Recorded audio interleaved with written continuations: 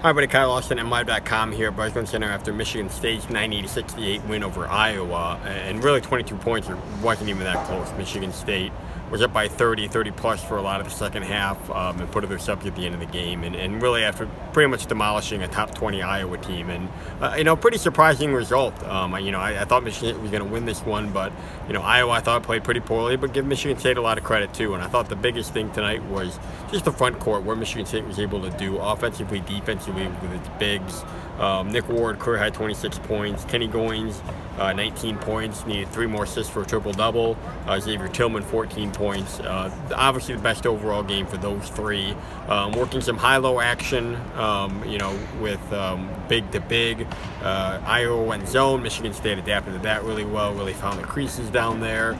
Guys finished well, defended well. Really bothered Iowa's Tyler Cook the whole game. And I think that was good for this team because it's kind of been the Cassius Winston, Joshua Langford show a lot, which is fine, but I think the show this team has a little bit more balance. I think Iowa tried to take away the 3, knowing that it had been the Winston Langford show, and I think Michigan State showed, hey, we can beat you the other way too.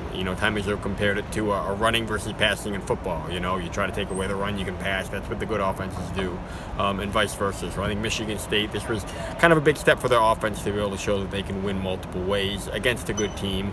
A couple other things, defense. Iowa started the second half 1 for 20.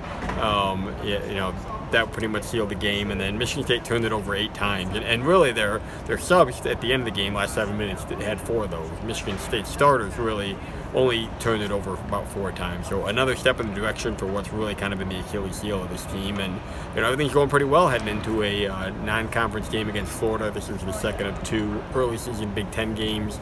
Now Michigan State's going to have a little bit of time off. Florida then a lot more time off after a difficult stretch. And they'll head into the rest of the season. That'll do it here from Breslin Center. Michigan State 90, Iowa 68. Check MLive.com/Spartans for all your coverage. Thanks.